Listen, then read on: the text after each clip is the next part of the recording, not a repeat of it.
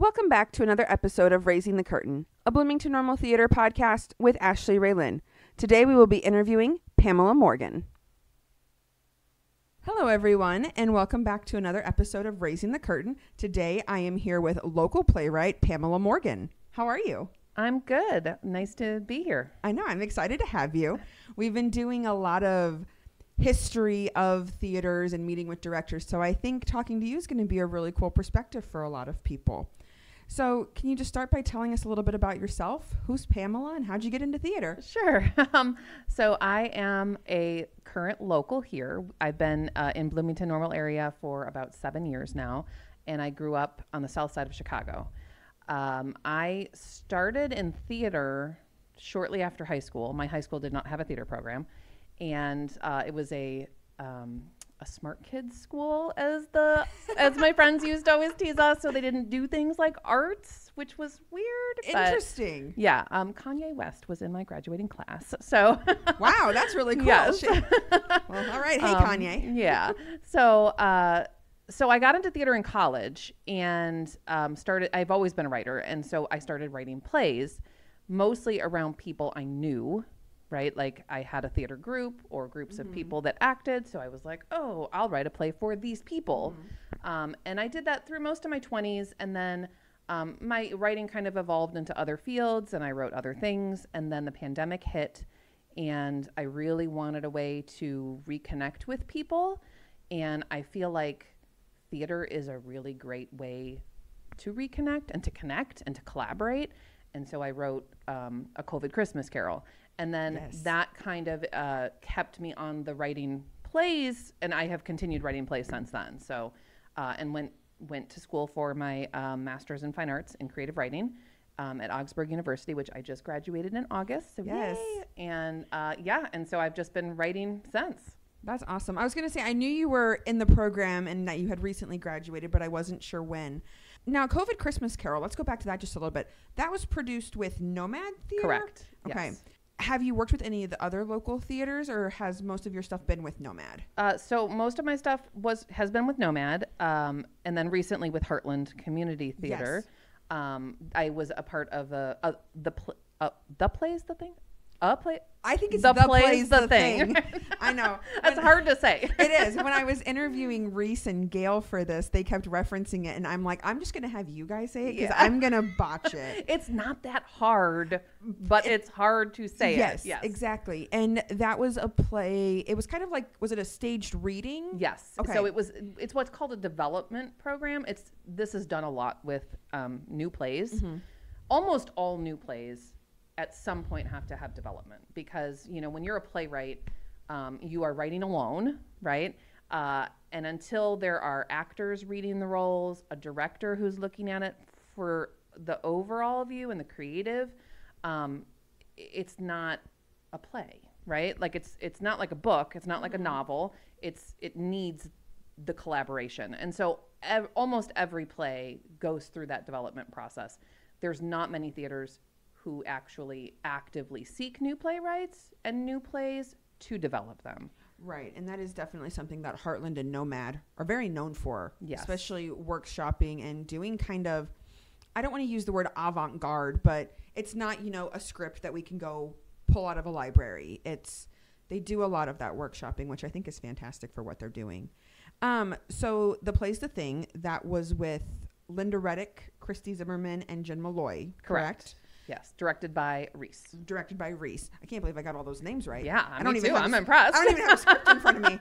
So what was that experience like for you? What did you get out of it? And how do you think it helped improve the show that we were workshopping? Yeah, so I think it was a little different for me because I'm local. Mm-hmm. I'm the first local playwright who has been invited to be a part of it. Yes, they did mention that. Right, and so I asked, because the play that I was having done, Load-Bearing Walls, I wrote this past April, and I'd never even heard it read. So I knew it needed revisions even before it hit a development program. So I asked Reese, is it possible that I can do a reading, I can hear the actors read it, and then I can make some major revisions before we move into the week-long workshop. So that helped, even just having the reading helped a lot. in terms of seeing places that were pacing was wrong or what was kind of missing in terms of scenes, because it's a very contemporary piece, and so it moves in and out through time. And so I knew there were some gaps in terms of the continuity of the play and in terms of the character relationships. So that helped. And then the week-long process, I mean, I just love that. I could do that for the rest of my life. Even my own plays, anybody else's play, I just love that. Yeah. That being there in that space and, you know, creative and it's something new. Like you said, it's not dead white men. Isn't that the truth? Plays by dead white men. Yeah. That should be like a band name or something. I don't know. The Dead White Men. The Dead White Men. It's just so interesting because it's never been done, right? So like these actors, this is the first time they're developing these roles. This is the first time these words are being heard. I don't know, there's something very exciting about it. And then at the end, the last day they invited 2 responders. I think we're calling them respondents, which I liked. I liked that a lot. Everyone was like, how did you feel about it? I was like, I loved it because they had a lot of nice things to say, but a lot of very helpful things. And I wish I could remember their names. They were both from University of Illinois in Springfield. Clearly good at what they're doing and responding to new plays, right? Yeah. Not everybody's good at working with new plays. It's not everybody's talent. And so they were able to give me some very specific feedback on next steps, on specific things that I'm missing that I can improve to take it to the next level, which is the goal. Yeah, absolutely. So we've worked together previously through Nomad. We did your play Gloria Mundi, which I directed and starred Bryson Kramer, Cameron Pride, and Kayla Pulliam. Damn, you are so good. I'm right. Kayla Pulliam Mendoza. Let me get her full name in there. Kayla Jo Pulliam Mendoza. Obviously with Nomad Theater, with the help of Connie Blick, Kristen Monson, and of course Kayla's husband was a great help to us, Vic. Oh yes. But we had a lot of fun when I took on that show. It had already gone through a development workshop that other actors had come in and worked and all of that. But then even during our process with it, I feel like you and me were texting every day saying, hey, we have a question about this line. And it sucked because I had COVID too. I wanted to be there watching so I could like make changes and that was really hard, but you were wonderful with like sending videos and It's like, here's this page to this page. We have a question on line 4 on page 20. But that was a really good experience. And we got to take that to the Indianapolis Fringe Festival, which was so fun. I had never done anything like that. And I just want to touch on one thing you had said of you really like working with new works and kind of being able to mold it and shape it. Working with you for me was a really good learning experience because I am known for taking, really big name musicals and kind of doing something funky with it. Oh, yeah. So, cause like I love to do, when I direct, I love to do that too. It's like, I need something new. Yeah. But I will never claim to be a writer. I think I am really well-rounded in the field of theater. Writing is not one of those things. Don't say never. Right. And I always say my thing with casting specifically is taking what a playwright creates just in words and being able to put a face and mannerisms and emotions. That's what's super fascinating to me. So being able to create something completely from the ground up, was a wonderful experience for me. Yeah. That was my tangent. Well, there, you did a great job with it. You. I mean, you did because you saw things that then led me in when because that play. Let me see if I can get words out. That play, Gloria Mundi, was accepted to a development program after that in Ohio, in Mansfield, Ohio, with Renaissance Theater, and so things that you pulled out, like in the production of it. I was able to like take like, oh, this inspired and I added like little flashback scenes to make it a more full length play. Gotcha. Yeah. I love the idea of a flashback, and I think flashbacks for that show are really good. And it almost kind of makes you feel more for Gloria and Jody. I'm sure not reading it, but having that relationship with them. And then did you also do a recent show with Kayla? It was I want to say the movie. A film. Yeah. Yes. So can you talk a little bit about that? Yes. So there is a project, and I'm drawing a blank on the name of the project right now, but it is about It's for Women's History Month. And so a year ago, they had put out a call for plays, poems, stories about like sexual assault, sexual abuse. Okay. And I have this play that I had written that is, it's from the perspective of Cinderella, who is, and I'm going to use the term on trial for accusing Prince Charming of harassment, stalking, and sexual assault. And it's just her and a lawyer, right? And it kind of flips the whole fairy tale on its head. We love that. Yes, but in a kind of funny way. Yeah. Right. And so when I wrote it prior, and I submitted it last year, and it's a local group. It's a local woman that organizes it. And again, I wish I could think of the name of what the program was. I feel terrible, but and it's done every year. But she asked again if I would like to submit it, and I was like, well, since I have some time, I'd really like to film this, like make it like, instead of just two people sitting at a table staged reading, I would like to, So I got Kayla and Dave. Dave Crostle. Okay. And it was directed. Oh my God, I'm drawing a blank on names. I can't think today. Sanowich Miata Nuat. Yes. Yes. I didn't forget him, but it was a wonderful experience and turned out really well. I loved it. We recorded it over at the McLean County History Museum in their courtroom, which was so cool. Yeah, that's very cool. Yeah. Being able to experience that. And then tell me a little bit about COVID Christmas Carol. I remember like seeing it when it was happening, but let's just talk a little bit about that since it was, that was like the start of it all. The start of it all. Yeah. Yeah. So I wanted to write a play. Well, I wanted to write something to bring actors together, but over Zoom. So I figured, well, it has to be Zoom related. And, I was thinking about, well, what can I write that is not going to cost me money to write? Right. And honestly, Christmas Carol was, the most appropriate one. So it's totally modern. Obviously takes place during COVID, and Scrooge and all the, the familiar beloved characters are a part of it, but they're all the spirits are changed.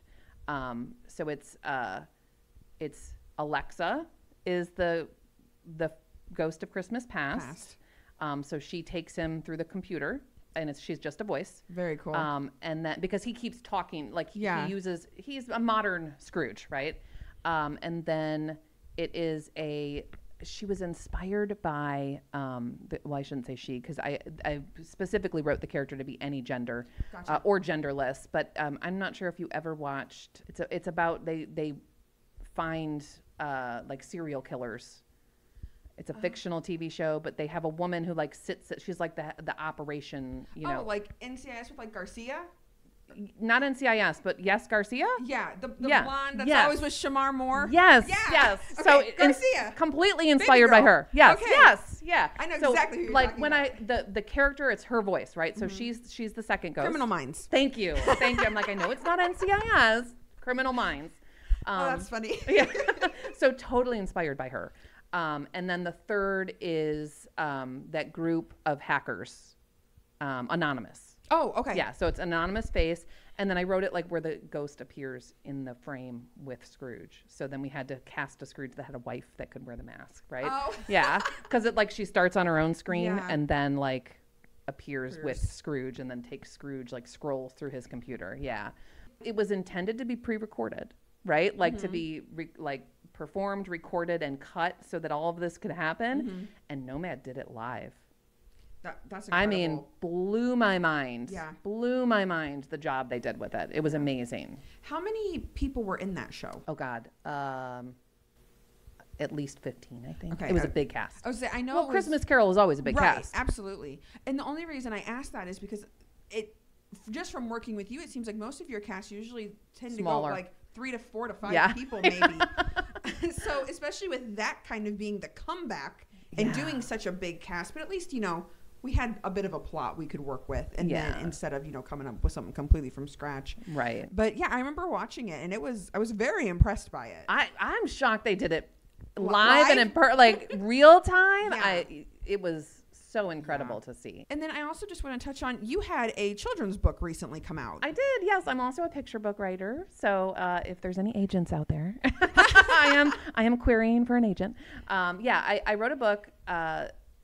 Simply Sky is the name of the book, and my oldest is non-binary, and they started transitioning when they were like 5 or 6 years old, so many years ago. And at that time, it wasn't a thing. Right, the word didn't exist. Yeah. And so, I have a lot of nieces and nephews, and our family had so many questions. What's going on? What is this? How, So I wrote this story about a child who uses their doll Sky to sort of explore gender, and the whole concept being that all children should have the opportunity to explore gender, right? And so I wrote this book back just then for my nieces and nephews to share, like, here's an explanation, and then that was it, and put it away. And then over the pandemic, my oldest, who at the time identified as male for most of their life, then started exploring their gender again and realized they were non-binary. And I was like, oh my God, do you remember that story? That story was like pretty much non-binary. There was no gender. And they're like, what are you talking about? So I pulled it out and I read it to them, and they're like, you need to publish this. Other kids need this story. So I looked for a publisher and found one. And I love writing children's books. So I've written like 9 more, none published yet. Right. I'm hoping to find an agent this time. So yeah. And I mean, not to get too political, but especially with the world we're living in, not saying believing one way is wrong or right, but just having the education and the resources, I think, is wonderful to have. Yeah. I mean, it's for children to be themselves, right? Yeah. Like, that's what we want in life, is to be seen, to be understood, and to have the freedom to, like, make our own choices and have our own autonomy. And that's kind of what the book is about. And what the book sort of celebrates is, like, this child is sort of, different from other children, and the parents support that, right? And that's epic. Yeah. Where can we purchase this book? Any bookstore. Any bookstore. But absolutely go over to Bob's Bay. Okay, yeah. Yeah. Support local, right? Absolutely, yeah. Okay, so Simply Sky? Simply Sky. Simply Sky, Bob's Bay, in any bookstore. I feel like I should be doing an ad right now. Right? It's also at the library, too. It's also at the library. Check it out at the library. There we go. So I kind of want to, let's backtrack a little bit into theater here. Can you kind of talk a little bit about your writing process? Obviously, with the children's book, you had something you could relate to that you were writing for your family, but how do you kind of start? Yeah, so I think I always try to write what I know, or at the very least put myself into the situations or characters in some way. I'm often inspired by things, and I mean, I feel like most writers will tell you this, like, once you start looking actively for ideas, they start finding you, right? And so, like, a poem is what inspired Gloria Mundi. My father's death also inspired it, but that was sort of the gateway into it, right? The Load-Bearing Walls was inspired by a Swedish Supreme Court case. And that led me down a rabbit hole of self-discovery and discovery about the story that was going on. The whole story is fictional, but it's inspired by that Supreme Court case. So I guess my process always begins with an idea, right? Like, either I have actors or I have an idea, and I write from there. And then I am faster than most writers. I tend to write very quickly, but my first drafts are always trash and garbage, and they should be. Right. Like, anyone who's out there writing, get all the ideas out. Your first draft is you telling yourself the story, right? And then once you know the story, then you can go back and start making revisions. And with plays, it's a little bit different than with other kind of writing, because I like to get actors involved. So usually I will write my first draft, and then I will totally revise that, maybe twice or 3 times. Then I have like people I know read it, give me the feedback. Then I make another revision, and then I involve actors, because you have to hear it, right? Like theater playwriting, unlike other writing arts, is 3-dimensional. It's very similar to picture book writing, where you have the book and the pictures, and it's, you can move the book around and turn the pages. It's three-dimensional, except you have actors. Right. Right. And so, the face. so typically that, and I will say it, like, unlike with other forms of writing, the actors are also a part of my writing process. So that makes sense. I know this was a while ago. It might have been earlier this year. I came and did a reading for you for a show. Yes, you did. Was that your thesis? That was my thesis play. Okay. Yes. And you were amazing. Thank you. Yeah, it was. I'm trying to think. Glory to the Father. That was it. I knew it was something glory, but I'm like, it's not Gloria. I don't know. Something right. like that. Which that's going into development with a group in Florida. Oh, okay. Next in March. I'll be going to Florida. Yeah. Yeah. I think it was just, I think Connie Blick might have texted me and said, hey, we had a person back out. Can you come read this play for Pamela? Sure. Sure. Right. Why not? So, I don't know. But it was a good time.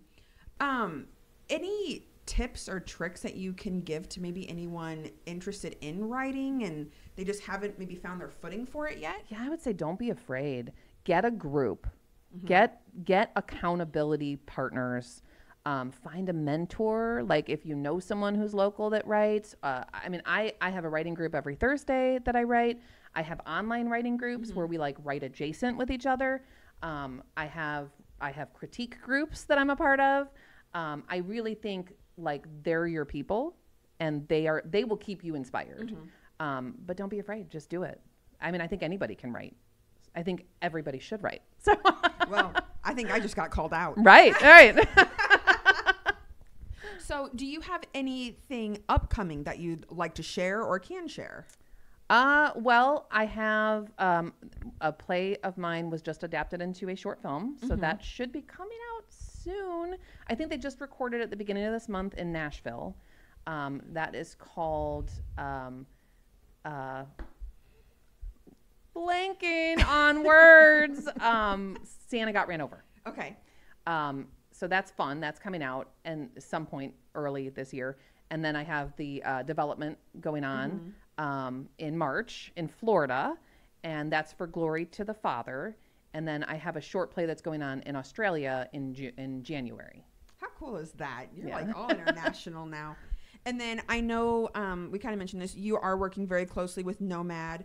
I am going to be doing an interview here soon with Kristen and Connie, and they're going to be giving us all this exciting new information that Nomad's going to be doing. I know they've been kind of silent for a little while, but Nomad's going to come back with a bang. I'm real confident in it. You're involved too, if I'm not mistaken. Yeah. Yeah. So I am. I remember, but I don't forget. Right. But it's like you remember, but you forget. Yes. Exactly. So, and I won't go into too much to what is going to be coming up first because I know Connie and Kristen are we've sort of divided and conquered. Sure. So Ariel and I are working on the Women's History Month, which we have brought you into for directing, and I'm kind of excited about it. I'm pumped. Yeah, because it's going to be a little different. It's going to be at the library. It's going to be sort of live theater, organic, similar to the cemetery walks in some ways. But the difference will be that people can just walk around and overhear things as they go. It's not like a tour. Right. And then we're hoping part of the plan is for the writers to meet the actors before they go off and write these monologues or scenes to sort of have it like a living, breathing thing, taking inspiration from what the actors are strongest with, right, or historical women that they want to write about. So yeah, it's pretty exciting. It'll be good. So yeah, keep your ears and eyes out for that, because I know we've been already discussing possible audition dates. Yep. And everything like that. There is just so much that happens. Surprisingly, no shows like really go on during the winter time frame, but it's like everyone is auditioning, everyone is workshopping. Yeah. I know like Community Players has their show that goes on in January, but everything else is just like gearing up for this March, April, May season. So there's going to be a lot of great stuff coming up that I'm super excited for. And I haven't directed anything since Jesus Christ Superstar, and that's which was fantastic. Thank you. Which has been over a year. So I'm over here like the cat at the bathroom door, like, let's go. I got to direct something. So when you messaged me, I was like, yes, please. And historic women, who doesn't want to get there? Yes. Who doesn't want to be involved with that? Exactly. So yeah. Anything else you would like to add, Pamela, before we let you go? No, this has been wonderful being here, and I love the whole idea of your podcast. Thank you. We're very excited about it. And yeah, I mean, keep a lookout for all of Pamela's stuff, y'all. She's pretty cool to work with, if I say so. Thank you. Yeah. So you can learn a lot from her. So, but all right, you. thank you so much, Pamela. Thank you. Thank you, Pamela. Looking forward to your next project. Next episode will air on December 27th with cast members of Community Players Theater production of 12 Angry Jurors, Richard Bergauer, and Mia Carrillo. Happy holidays, and thank you for listening to Raising the Curtain with Ashleigh Raylin. Follow us on Spotify, Apple Podcast, and YouTube. Thanks again for listening, and as always, support live local theater.